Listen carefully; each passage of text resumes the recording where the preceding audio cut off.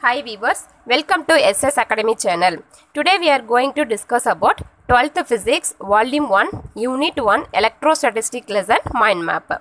So before starting the lesson, we want to know about what is meant by Mind Map. Mind Map is a diagram for representing tasks, words, concepts or items linked to and arranged around a central concept or subject. Mind mapping helps you think, collect knowledge, remember and create ideas. Okay, let's start electrostatistics. So, electrostatistics. There are 4 points is there. First, electric charge. Next, electric field intensity. Third one, force between 2 point charges. Fourth, electric flux. Let us discuss one by one. First is the electric charge Q. So, charge, the excess or deficiency of electron is the electric charge. The SI unit of electric charge is the coulomb. It is denoted by the letter capital C. The methods of charging. There are the three methods. One by friction, by conduction, by induction.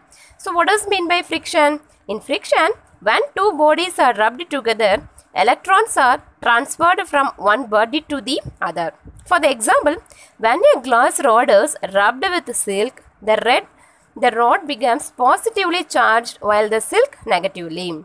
The next, conduction. Take two conductors, one charged and other uncharged. Bring the conductors in contact with each other. The charge, whether positive or negative, under its own repulsion will spread over both the conductors. Thus, the conductors will be charged with the same sign. This is called charging by conduction.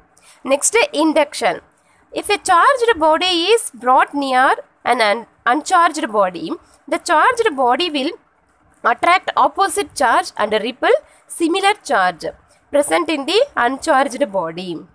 As a result of this, one side of neutral body, for the neutral body is the closer to charged body, becomes oppositely charged while the other is similar charged. This process is called the electrostatic induction.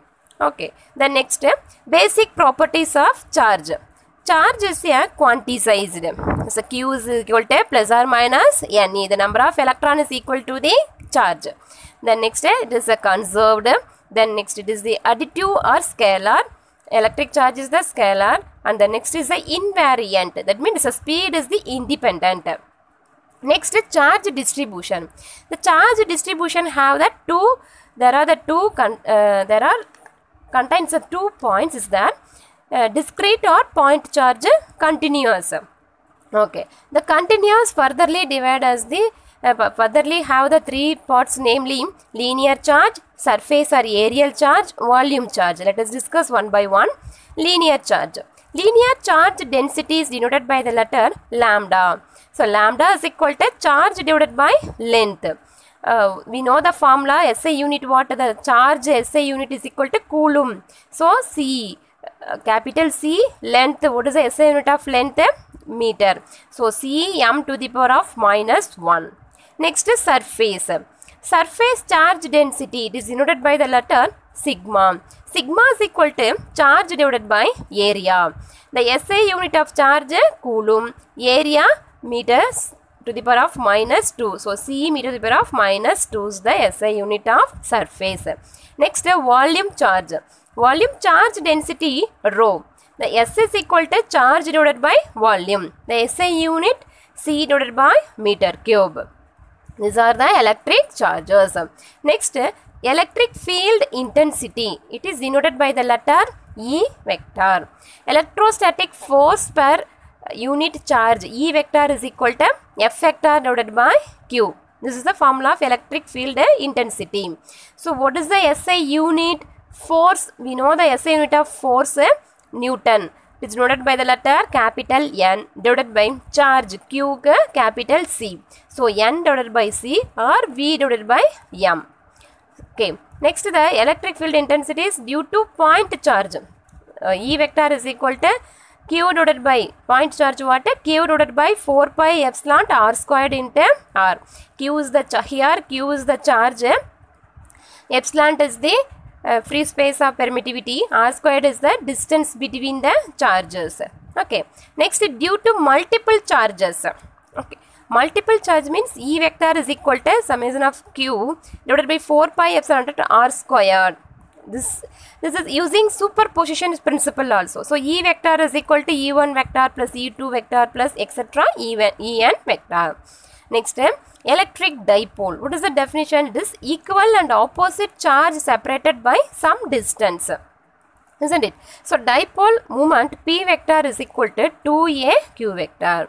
Next, electric field at a point on the axial line of dipole. E vector is equal to 2k p vector r divided by r squared minus a squared whole power squared. If r double greater than a, then E vector is equal to 2k p vector divided by r cube. Okay. So here P is the electric dipole, R is the distance. Okay, E is the electric field that we know very well. Next, electric field at a point on the equatorial line of dipole. E vector is equal to kp vector divided by r square minus a square whole power 3 by 2. If r double greater than a, then E vector is equal to minus kp vector divided by r cube. Next, torque experienced by electric dipole in uniform electric field. So what is the formula? Tau vector is equal to P vector into E vector. This tau represented by the torque. P is the electric dipole. E vector is the electric field. Okay. So the force experienced by dipole is equal to 0. This could be asked in 1 mark questions. Okay.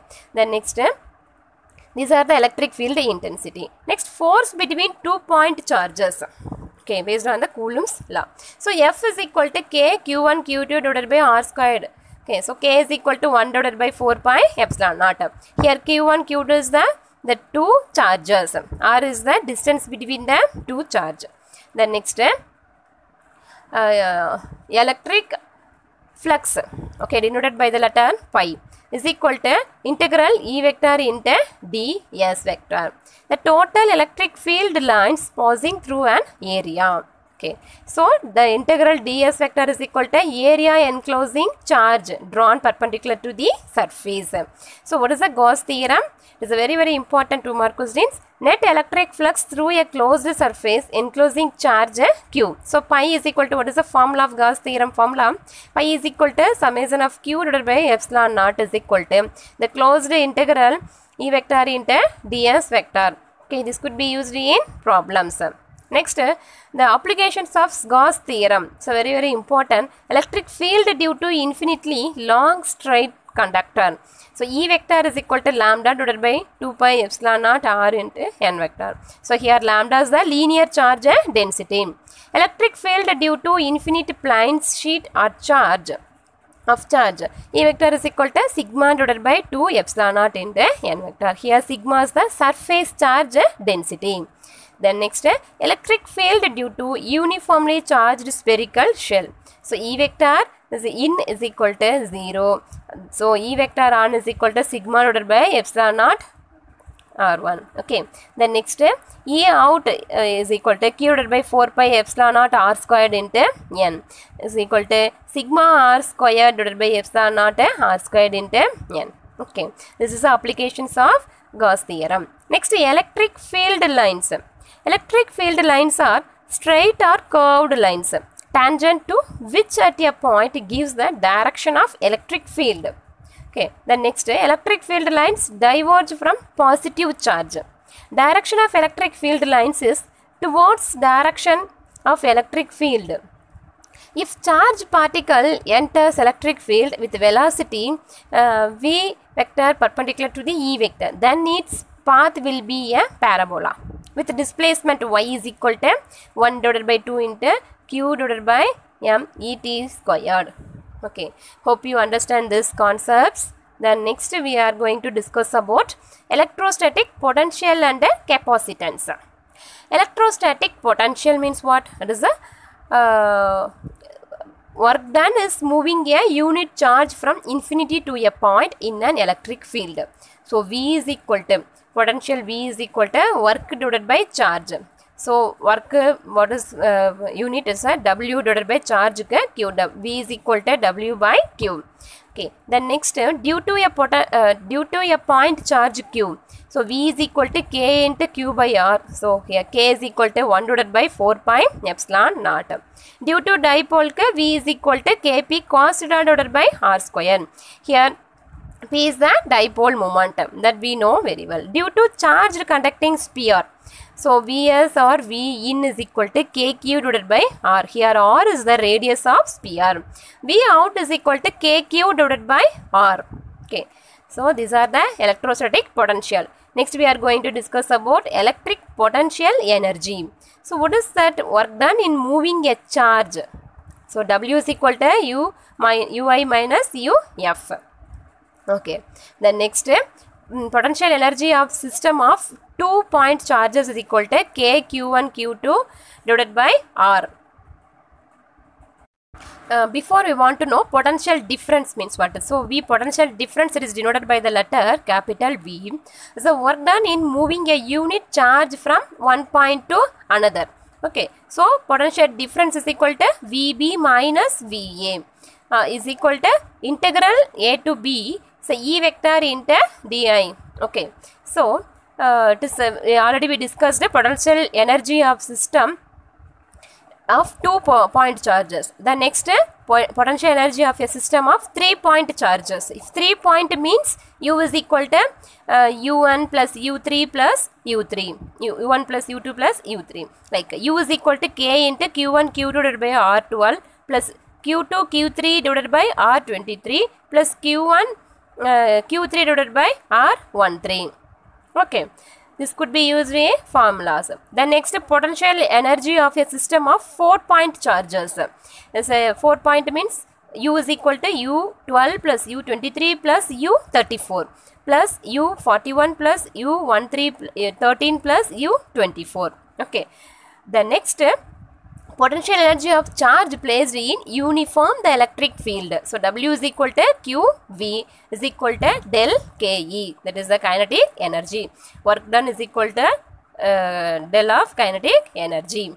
Okay. Then next work done when 2 point charge are placed in electric field. That means E.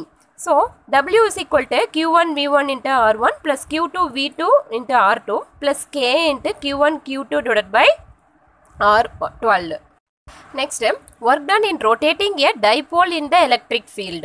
So W is equal to minus PE cos theta 2 plus PE cos theta 1. So potential energy of dipole U is equal to minus P into E vector. So P is the electric dipole, E is the electric field. Okay. Then next, potential difference. No, so on equipotential surface. So PD is equal to what? 0. Okay. Then next we are going to discuss about capacitors. It is the device to store charge. Capacitor means device to store charge. So capacitance C is equal to Q divided by V. So SI unit is the farad. The spherical capacitor C is equal to 4 pi epsilon naught R into C is directly proportional to R. Okay, so the parallel plate capacitor C naught is equal to A epsilon naught divided by D. This is the symbol of the parallel plate capacitor. So parallel plate capacitor furtherly is a with dielectric of dielectric constant K. T is less than D. So C is equal to A epsilon naught divided by D minus T into 1 minus 1 by K. Okay, the next with conducting slab. T is than D. So C is equal to A epsilon naught divided by D minus T. Then next the capacitors is the combinations of capacitors. Combinations of capacitors have the 2 points. Namely 2 points is the series combination and parallel combination. So series combinations is the all capacitors have same charge but at different potential. Parallel combination is the all capacitors are at the same potential. Okay, so series combination formula what? 1 by Cs is equal to 1 by C1 plus 1 by C2 plus 1 by C3 plus etc. plus 1 divided by Cn. The next U is equal to summation of 1 by 2 C1 V squared is equal to summation of Ui. Okay, so parallel combination formula what? Cp is equal to C1 plus C2 plus etc. plus Cn. So Up is equal to summation of 1 by 2 C1 V squared is equal to summation of ui. Okay. I hope you understand these concepts. Thank you. All the best.